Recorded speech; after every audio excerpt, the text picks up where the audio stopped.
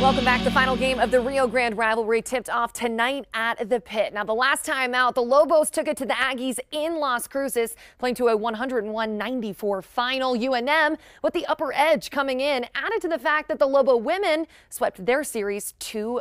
And let me tell you, this game did not disappoint. Chris Jans and the Aggies wanted to make a statement in front of a rowdy Lobo crowd. Well, Richard Pitino, well, he wants that 6th win of the season. Lobos needing a big night from this guy yet again. He had 30 on Tuesday.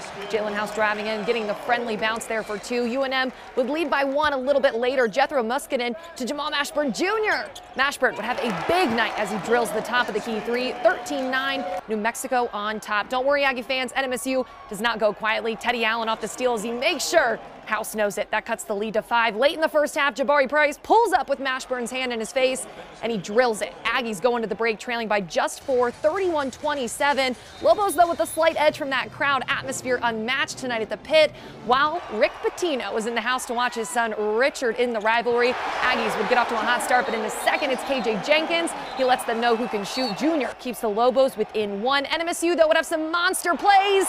Nate Pryor to Mike Peake with the alley-oop slam. Aggies keep it close down to the final buzzer, so much so this goes to OT. Under 30 to go in extras. Jamal Mashburn Jr. nails the jumper to tie it once again. It's 76 all. Then with less than 5 on the clock for the Aggies, Jabari Price drives in.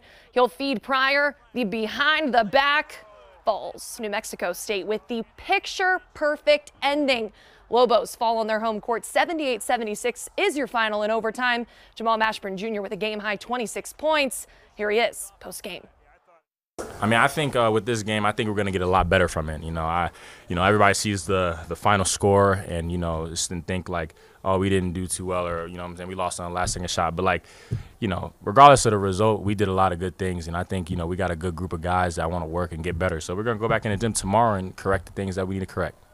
Well, up next for the Lobos, it's a quick turnaround as UNM hosts Denver at the Pit on Thursday night for a 7 o'clock tip. Now for the Aggies, NMSU continues its 4-game swing next at Loyola Marymount on Saturday at 5 p.m.